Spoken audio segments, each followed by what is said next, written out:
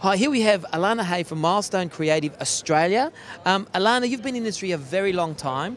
Tell me what was like when you first started. Gosh, well, I started in hospitality when I was 11. That's a long time ago. A few years ago. Yeah, Only a couple. years ago. Thanks. But look, I joined MEA in around, I think it was around 2003, so still a long time. But from the time I started in hospitality to even the time that I joined MEA, the industry, I guess, flourished in that time. It really, when I started, it wasn't an industry. I remember looking around for jobs back in the day and looking up events, and there were no jobs under events or event management. There were definitely hotel jobs. But yeah, so I think even just as an industry and the term business events and meetings, I guess it's become a burgeoning industry in itself. It's one of those industries that's really, flourished, as you mentioned. So back then and moving on now, what's your journey been like? It's been an interesting journey. I've had an excellent career in this industry. It's a wonderful industry. We are really a community, a wonderful community of people, and you can see with events like AIM and the MEA conference, when the industry gets together. I guess there's a lot of knowledge sharing. You don't get that in all industries.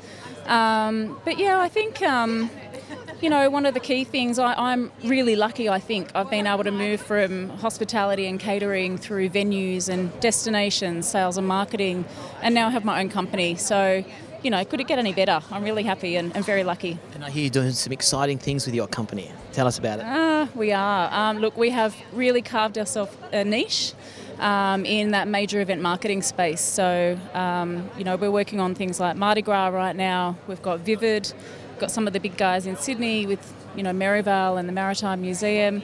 Arts organisations as well tend to come to us as the go-to. So, yeah, we're really lucky and very busy. And what do you put MEA down to for your learning experience to get a lot of these great clients? I think one of the first things I remember was going to a MEA, it was an Essentials, I think, event. It was a 2-day workshop, and just the information that I got out of that and the people that I met there, I think I've still got friends from going to that event in, I guess the first couple of months of joining. So how good is that? Fantastic. Yeah. So how has MEA helped you grow in the industry?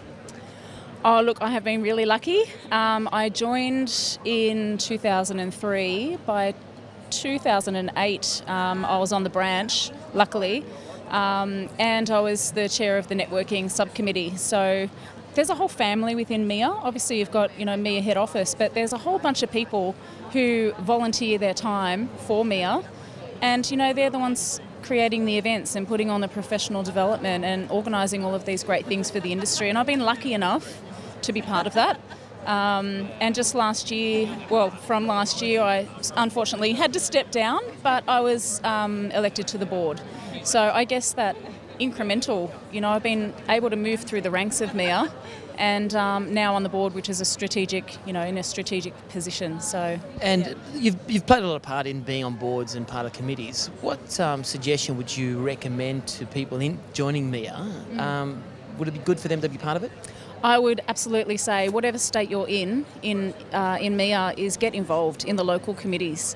There's subcommittees in professional development, in the club MEAs and YMEA, which is the under 30s, and you can get involved in any way. You can, whether you're sourcing suppliers or helping organise or run things on the day, it's a great way to get involved in that community, that close-knit community of the industry, but also broaden your skills and meet new people, which is what it's all about. So. Now, going forward, where would you see MEA in the next 5 or 10 years, or where would you like to see MEA? Wow, okay, so we've just done a strategic planning day, but I can't share anything with you. But come on, a little bit. Just leaks. This is called MEA leaks. MEA leaks. Come on, just a little. Nobody knows. It's just been you and you. Julian Assange, no. Just you and me. Come on, nobody's watching. No, I can't share any information. Damn. But look, all I can say is that there's some wonderful things coming. And I know I've, sometimes heard that from different industry organisations, but the board is really proactive, and I'm really excited as a member, but also as a board member, to see what's going to happen next. Excellent. Now, and in your future, events, How would you see MEA be a part of that? Oh, look, I think this is one of the things that I can't tell you about. Damn. But definitely will be contributing to my business in a big way. Fantastic. Yeah. Thank you very much for your time. Thank you.